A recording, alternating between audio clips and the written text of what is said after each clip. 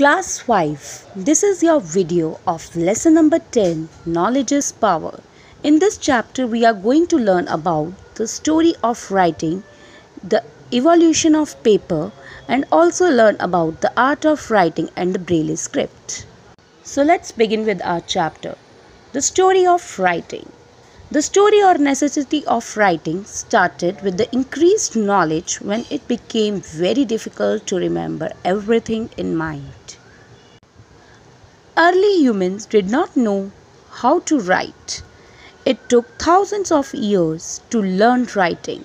Firstly, men used to paint on the exterior and interior walls of the cave they lived in. These writing include the pictures of animals and things.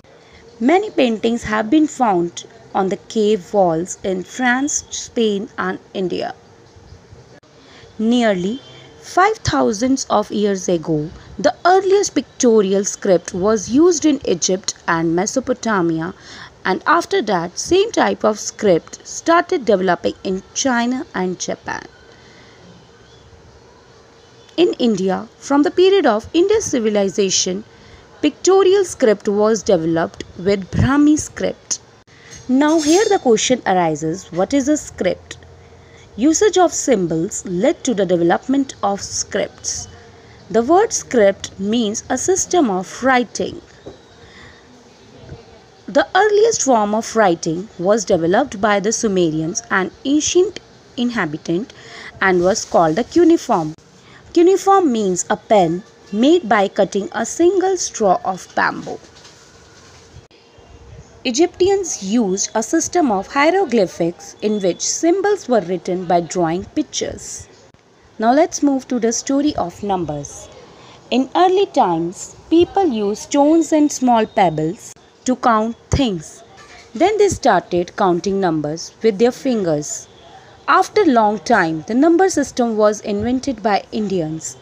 The numbers 1 to 9 and 0 are invented by Indians and are given the name Hinsa by Arabian traders who finally spread these numbers to the rest of the world. The number 0 was invented by Aryabhatta, an ancient Indian scientist. The Chinese used the abacus for counting. Even today, the system of counting using fingers is prevalent. The Romans used 7 letters of their alphabet to write numbers. These were M. M is for 1000. D. D is for 500. C. C is for 100. L. L is for 50. X. X is for 10. V. V is for 5, and last I is for 1. The number system we use today called the Hindu-Arabic system. The origin of paper.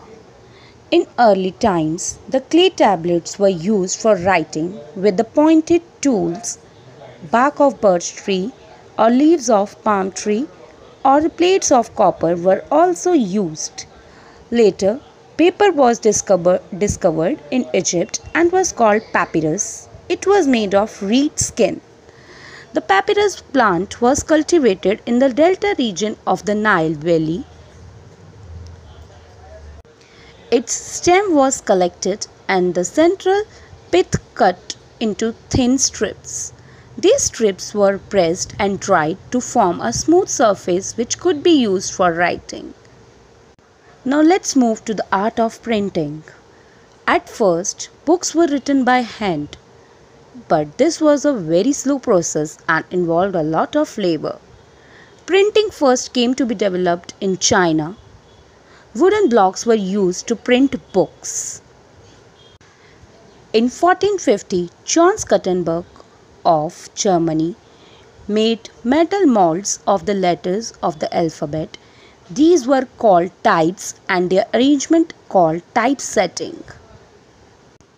Ink was applied to the typeset pages and pressed on paper to get impressions. Types could now be put together to make the page of a book, which is much faster and more easier as compared to Chinese method using wooden blocks.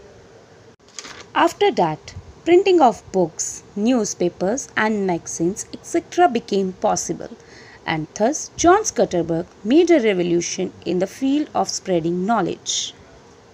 Now let's talk about Braille script or the book for blind. Louis Braille developed a special script called the Braille script. It uses a pattern of raised small dots to represent different words onto a thick paper. The visually handicapped person can feel the raised dots or holes using higher fingertips and read the words. Today, books and Braille typewriters are being used.